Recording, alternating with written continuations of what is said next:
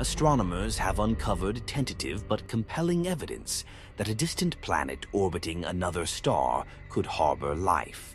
A team from the University of Cambridge, analyzing data from NASA's James Webb Space Telescope, JWST, detected molecules in the atmosphere of K2-18b that, on Earth, are only produced by living organisms.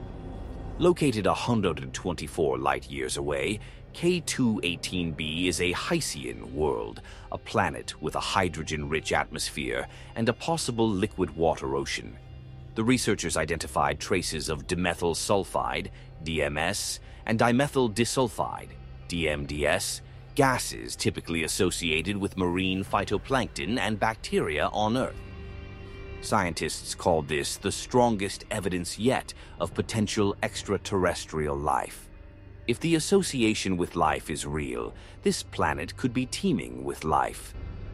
Despite the excitement, scientists emphasize that further observations are needed to confirm the findings. The current data has a 99.7% confidence level, 3 sigma, but definitive proof requires 99.99% certainty, 5 sigma.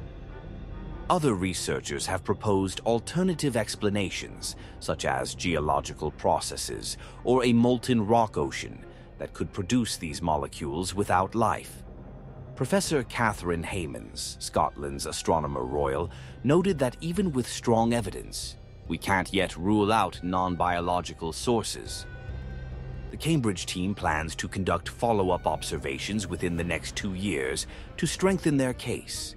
If confirmed, this discovery could revolutionize our understanding of life in the universe. This could be the tipping point. We may soon answer the fundamental question, are we alone in the cosmos? For now, the scientific community remains cautiously optimistic, recognizing that while the findings are extraordinary, the search for definitive proof continues.